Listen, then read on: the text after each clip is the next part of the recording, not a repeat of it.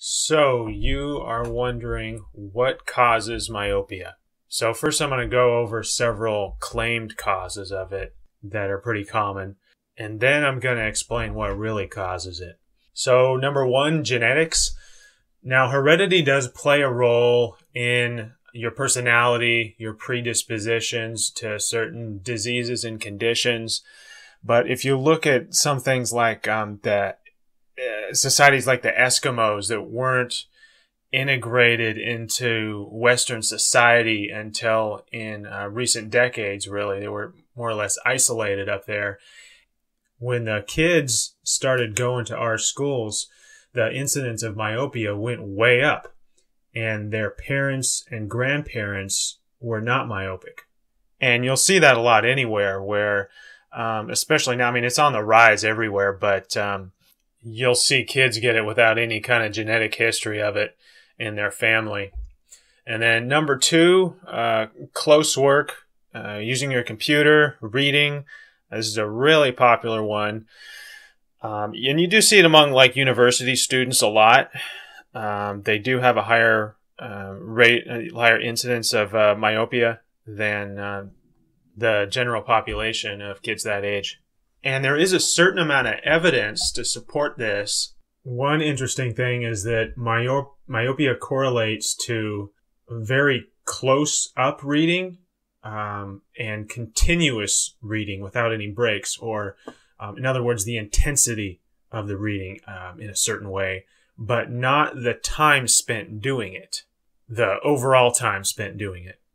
And also people with myopia get more transient myopia after some intense reading or other near work. In other words, people notice a lot, people with myopia will notice a lot that when they're doing close-up work for a while, they'll look up and the distance will be more blurry than before, at least for a while. And that's what we're talking about, transient myopia. But people with normal vision, when they do the same thing, they're reading a lot and they look up, their vision really doesn't get worse like that, which points to the cause being more about the way they read or the way they do things rather than just blaming it on the distance something is from your eyes, something unavoidable like that. And also people will sometimes combine the theories genetics and near work, say it's either mostly near work and a little bit genetics or the other way around. But any way you look at it, to try to fit all the cases, but any way you look at it there, it really doesn't fit enough of the cases very well. It doesn't explain things very well. There's too many unexplained things. And then number three would be nutrition. Things like diabetes, especially. The blood sugar level is supposed to make the lens of the eye swell. So yeah, sure, it does happen. But obviously not everybody is diabetic. And then number four, there can be other physiological conditions like the incidence of asthma and other allergies are actually higher with people with myopia. And number five, lack of sunlight. There was a recent study, I think about a year ago. There was, they checked out a bunch of kids, a bunch of them kind of stayed indoors a lot, and the other segment of the population went outdoors. And they figured, well, it's because of the sunlight. And the ones that played outdoors more had a lower incidence of myopia. So sunlight, I think, is important, and there's a lot of research to support that. It's an important nutritional factor, really. It's kind of necessary for the eyes to grow and develop, but it's you got to control for a lot of other factors there, and I don't think they did that. And it's really not. Again, it's not the whole story. Number six would be lack of physical activity.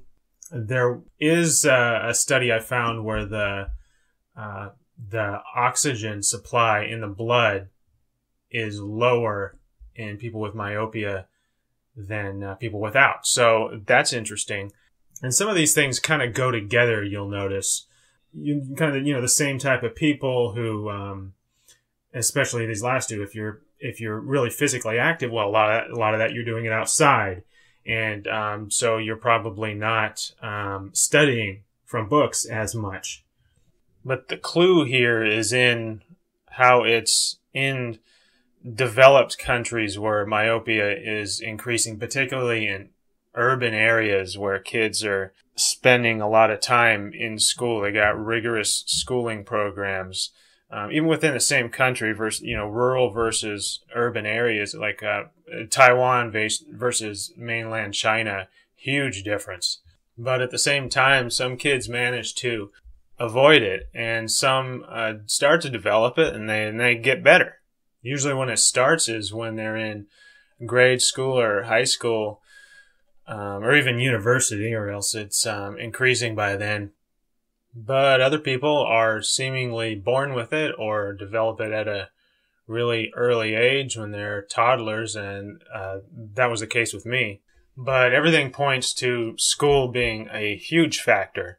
And it's not so much the reading or other schoolwork, it's the psychological factor of the stress and the response to the stress, which isn't totally predictable. People respond in different ways.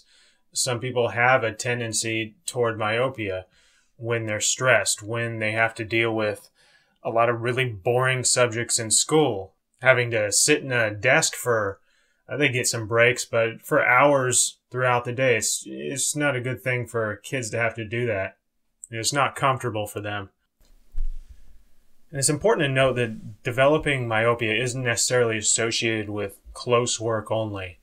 Kids might have trouble seeing the whiteboard or projector screen, or there might be other psychological factors that make them feel stressed when looking at more distant objects. And the same kind of things happen with adults when they get cooped up in a situation that they really hate, and they deal with it as best they can and kind of buckle down and get through it, but they don't handle the stress in the right way. They end up they don't stay relaxed. They end up tensing their body, developing a lot of chronic tension, and it goes to their eyes. And they end up using their eyes in ways that causes more tension. Their eyes become uncomfortable. Seeing becomes more of an arduous task, and their eyes start to not focus as well. And so they have to force their eyes somehow to focus even more by putting more tension on them. Remember, vision really happens in the mind, not the eyes. It uses a combination of data from the eyes along with memory and some good guesswork or imagination to construct the images. When people get stressed out and react in this way, it hinders their mind's ability to work as efficiently as it can. And we know this, and we know that when you're relaxed, you can think better. And when you're stressed out, you can get to a point where you can hardly think at all. So your mind isn't able to do, because of this, your mind isn't able to do the powerful and intricate job of visual processing as well as before. And it doesn't focus your eyes as well. When this continues for too long or too often, your visual mind gets into a perpetual state of reduced functioning. You can't visualize as well. And vision is visualization. You might think of visualization as something you do with your eyes closed, but like visualizing something that's not there, but it's the same thing. Seeing and visualizing, it's all the same process.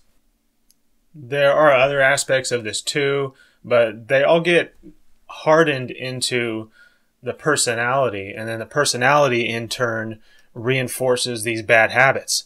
It's hard to say in what order these things happen in. The point is they happen. They all go together.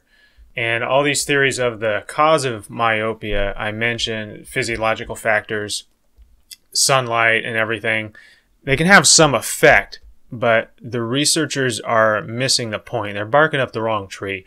They have a mechanical worldview where X causes Y, or X and Y causes Z.